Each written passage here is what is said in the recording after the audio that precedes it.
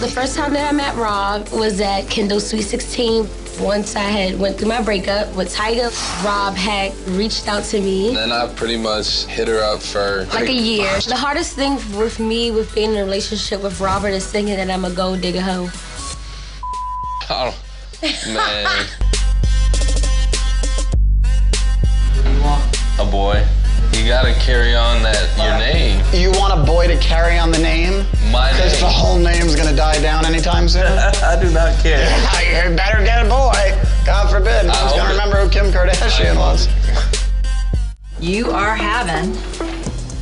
I'm pretty nervous. I'm excited. I really want a boy. A girl.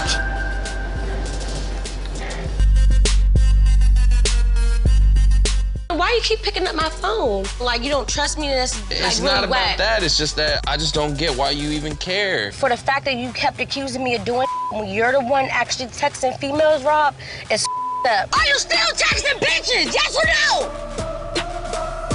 What are you even trying to do right now? You know what, bitch? You, because you're a liar. Because if you wasn't, you would have said no. Bye. Have a nice life. By yourself. I swear to God.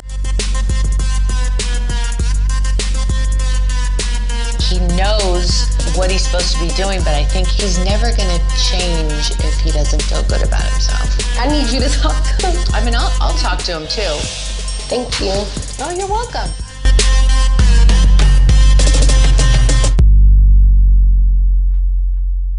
Meet the future Mr. and Mrs. Kardashian. They're cute, complicated. Are you still texting bitches? Yes or no? And they're about to become family. That's what I always wanted.